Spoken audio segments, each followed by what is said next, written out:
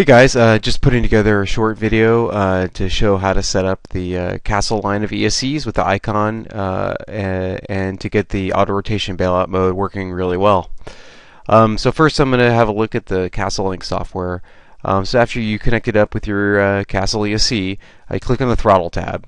In the Throttle tab you have some vehicle type options, and the one we want is external governor. So once you turn on the external governor mode, basically what it does is it tells the ESC to turn off its own governor and operate in a very fast raw mode, allowing the iKon system to fully assume the governor functions. But you do have a couple options here. So in external governor mode, Castle uses its own soft start. In general, ESCs that have their own soft start have an advantage over like using the soft start in, say, the iKon, VBAR, or whatever, because the ESC can play some timing tricks to really smooth out the spool up, and with the throttle input from the external governor, it just can't do the tricks. The ESC doesn't know that it's trying to do soft start, and so you always have some weird artifacts, jerkiness as it spools up. So I run all my setups in external governor mode using the Castle soft start. There are a few more options here that you can use. Auto-rotation enable. So this auto-rotation enable button turns on the bailout in the Castle ESC itself. We don't want to use this. There is a way to make it work with iKon, but I generally don't use it. The reason I don't use it is because I really like the option to have what I call idle on bailout. What that means is that the motor is running at a reduced RPM, say 100, 200 RPM, and when you bail out, the motor is still running a little bit. It doesn't really actually affect the auto rotation. You still have to do the real auto. But what it does is when you flip out a hold and the heli spools up quickly, it has a lot less stress on the gear train, reduces the chance of stripping gears, and overall is a lot smoother. The tail kicks out a little bit less, so I really recommend it. I really don't like spooling up from zero, so if you do a full blade stop, you spool out, it's really violent and can strip gears. It spins a lot, so I like doing it this way. There's another option that does work with iKon, and that option is multi-rotor. What multi-rotor does is basically completely turn off the soft start and just puts the ESC in a raw mode. In this mode, the iKon is going to do all the soft start. It's going to operate like a completely stupid ESC, what most people call with other ESCs like airplane mode. I think YGE operates in this mode with no soft start. So if you want to do this, you can. I don't. I really like the soft start built into the Castle. And then once you turn on external governor mode, you can play with the initial spool up rate. I just typically leave it at medium. Okay, and so once you select that, you just hit update and you're done. I'm in demo mode here, so it's not really updating anything. Okay, and I'm not going to talk about the rest of the ESC settings. That's all you really need to do to make it work with the iKon. Beyond that, you do need a sensor.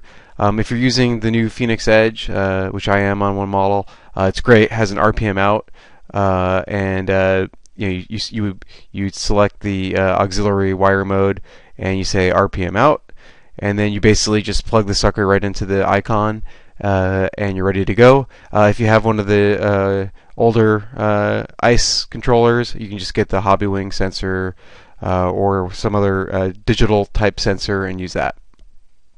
Okay, so that's it for the Castle Link. So now with the iKon configuration, go to the Governor tab here. Really, in the basic menu, there isn't much to do in terms of bailout. This is just the normal setup stuff here. I'm not going to cover that. And then in the flight mode, there's really nothing here as well to set up for the bailout. So let's go straight to advanced. Okay, so once you go to advanced, you go to the common tab here, and you go down to governor. And so let me expand all these here.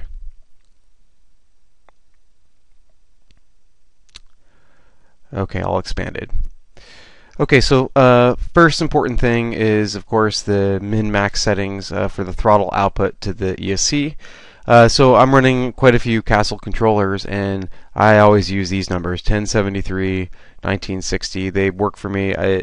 the Castle ESC I think is really consistent. I don't think it's going to change for you, but if you want to, you can of course calibrate the endpoints like you typically do for Castle ESCs. But I think you'll probably just be able to use my values.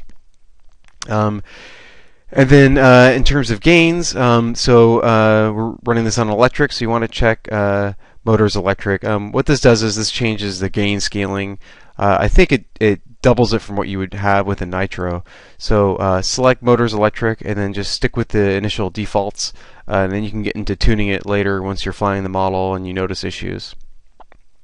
Under spool up, the parameters we're interested in is bailout, timeout, and bailout ramp. So bailout timeout really is, I think, intended to be a safety feature. And what this does is once you hit throttle hold and you're in bailout mode, it starts a timer. And the idea is when the timer expires, the iKon goes back into a soft start mode, so it won't do the hot start, the fast ramp up. So really, it's a safety feature. For me, I don't really want it. I just go to set it at 60. I don't use it. The longest auto I've probably done is, I don't know, probably 40 seconds, where you just climb as high as you can and then do floater autos. You can get into the 40-second range. I don't know if anyone's ever done a full minute auto. It might be possible. If you could bear climbing to over 1,000 feet, maybe you could do it, and you have an 800 size. So just something to be aware of if you can really do long autos, and then you botch it at the end and you want to bail out. Well, if the timer expired, it's just going to do a slow start. It's not going to work. So keep it under 60 seconds. And then bailout ramp. So this is how aggressively the helicopter ramps back up. And so I'm finding about 60 is pretty good. The tail kicks out a little bit, but not much, especially with the technique of having an idle on bailout where it has a low RPM. So I've been running it at 60. If you want a little bit softer, or you're worried about stripping gears, you can drop it down. But 60 seems good, especially if you like doing like hitting throttle hold and different maneuvers for whatever circus trick sort of effects. You kind of want it to be aggressive because you're kind of you could be pushing it to near blade stop and then bail out. So 60 seems good, and I've been using that. Okay, so that's pretty much it for the common setup. Next is setup 1 governor. So here's where you tell it to enable bailout for each flight setup. So what I've done is on setup 1 I do not check governor use bailout. Setup 2 and setup 3 I select governor use bailout. Now the way I'm using it is I want to switch. It's the same switch that I use to select my flight setups that I now use to arm the bailout. So if I do a flight where I don't want to do any kind of auto-rotation bailout, I leave the switch alone. Now if I do a flight where I want to use it, I flick the switch to set up, basically I pull it all the way down. It's a 3-position switch in my transmitter. I pull it all the way down, which is actually setup 3, and now I know auto-rotation bailout is armed. Anytime I flick into hold, flick back out, it's going to spool up fast. And so that's pretty much it for that. There's nothing else to do really on these tabs. So that's it for this video. In the next video I'm going to show how I set up the mix on my transmitter, and then in the third video I'm going to show how you test it on the model, how it should behave when it's set up correctly, and that'll wrap it up. Okay, thanks a lot.